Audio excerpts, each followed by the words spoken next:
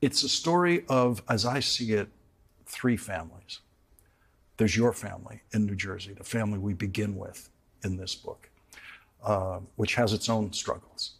And then there's the Trump family, what Mark Meadows refers to you as staying in the family, and others refer to the family, meaning staying on the team of the Trump team.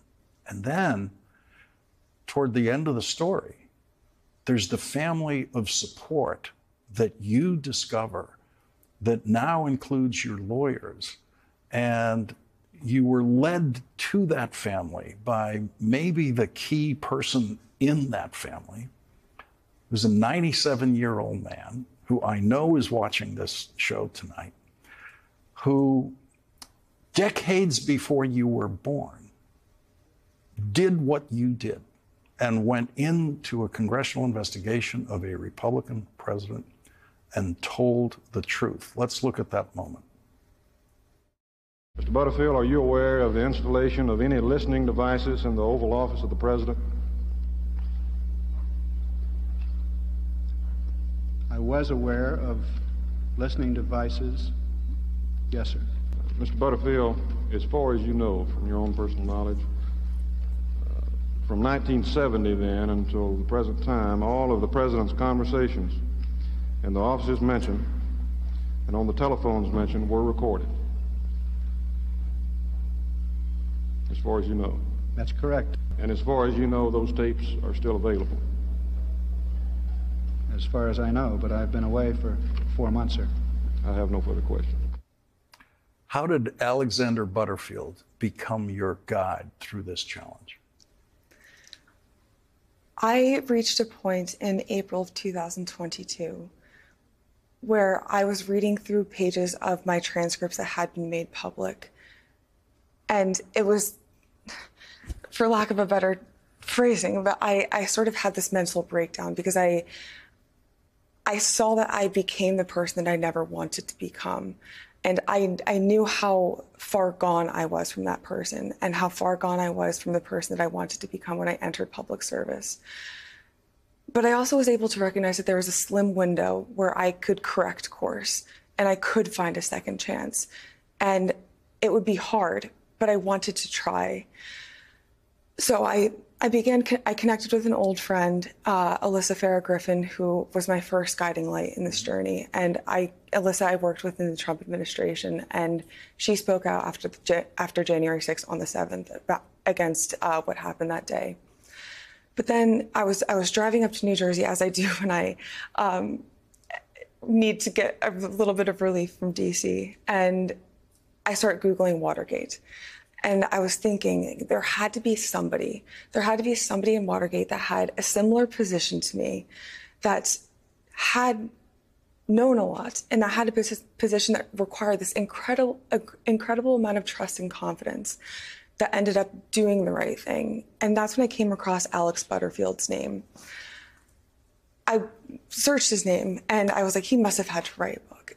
And he didn't in the immediate. And then I found this book that he worked on with Bob Woodward, The Last of the President's Men. We both have our copies. This is my beloved copy of the book. Right. So I ordered 2 copies of the book, had them shipped to my parents' house in New Jersey, and I read it 3 times in a night.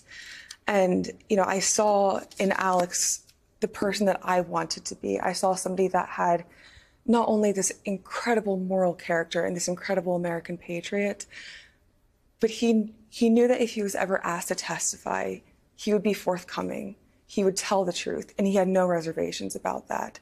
And that's how I wanted to be, and that's where I wanted to get myself. I was in a really dark period of my life, but Alex sharing his story nearly 50 years later with Bob Woodward is the reason I'm sitting here with you today. And, you know, if there's anything, hopefully we'll have more time to discuss it too, because I mean, this book was profound, and I think Alex is one of the most incredible people I've had the honor to know and meet. But the fact that he was willing to share his story, but also share the truth. You know, history will repeat itself if we don't have good people in government willing to stop corruption. And Alex is so emblematic of that.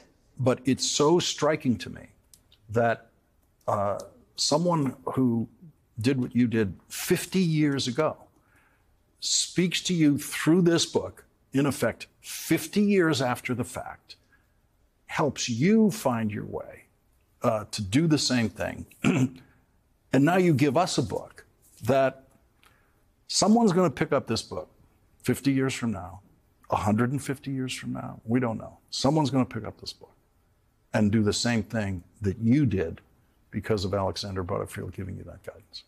That was one of the first things that Alex and I spoke about. So we actually reached out to you and your staff after we saw Alex on your program. And this anecdote is not in the book, but I'll share it with you here. When you had Alex on your program, I was in a hotel in Atlanta, and my mom texted me, and she was like, you need to turn on Lawrence O'Donnell. And I turned on the TV, and we had also tried to get in touch with Alex different ways, that we just kept hitting dead ends. And I saw that you had Alex on your program, and I just started to cry because I saw the man, and I hoped that he had watched my testimony, and we had tried to get in touch with him. And it was that connection to him that at least I knew that he had seen it. And I felt that connection where, if I never got to speak with him, I had that much, where I had your capsule of what he said to you that night. The first time that Alex and I spoke over Zoom, he asked me to promise him that if somebody ever came to me 50 years or however long from now with a similar proposition or finding themselves in a similar position that we found ourselves in, he asked me to promise them that I would help them. And it was just one of those profoundly but sad full circle moments too, because, I'm sure that Alex didn't think that 50 years from then that he would have the impact that he had on my life and my decision to come forward. But I hope that 50 years from now, we don't have the same issues where we're dealing with corrupt presidencies. But I did promise him that I would. And that's also a big reason that I decided to write the book, because if I can help one person make that difficult decision, whether it's you're dealing with a corrupt, you're working in a corrupt presidency and you are afraid to speak out or you want to speak out, or you need to stick up for yourself in somewhere else, another part of your life, the impact that his story had on me, there's more ways I can fulfill his promise. Well, anyone in high school or college now who's thinking about going to work in Washington needs to read this book. Anyone who has started to work in Washington and is in their early 20s had better read this book. It's all there. Alex Butterfield gets the last line of this book, which I have thought about reading on the show, and I don't want to, as a spoiler alert. And also because I wouldn't be able to read it without crying, because I can be a crybaby here, so I'm going to skip that. And in lieu of that, Alex sent us a little message today just for you. Let's look at that. Cassidy, I want to tell you something. I was so impressed, as were others who heard you, when you gave your testimony before the Congress. You're very effective, and it comes through well that you're your own person. I mean, you say I inspired you. I'm happy if I did, but I don't think so. I don't think so. You're very much your own person. And you come across wonderfully well. And I think you are, and will continue to be, an inspiration to other young people. I didn't have the pressures when I testified that I'm sure you had. And that's a big factor. But as I say, you did very well. You come across as though you're speaking from the heart. And that's very clear. When you met him out in California, went out to see him, you shed a few tears into that cashmere sweater of his when you gave him the big hug. His great Casimir's letter. I mean, and thank you for that. Alex just has one of those souls that, you know, I'm so fortunate to have him in my life. And you know, it sounds so hokey, but I think that we all need to strive to be a little bit more like Alex Butterfield, just somebody that has this upstanding moral integrity and character. And it's, you know, it's not just that he came forward and testified truthfully and honorably, but he cares deeply about people. He cares deeply about this country. And Alex has helped me in more ways than I can describe. But, you know, even in the 2 times I've had the opportunity and the privilege to spend time with him in California, he's always going to be a part of my heart.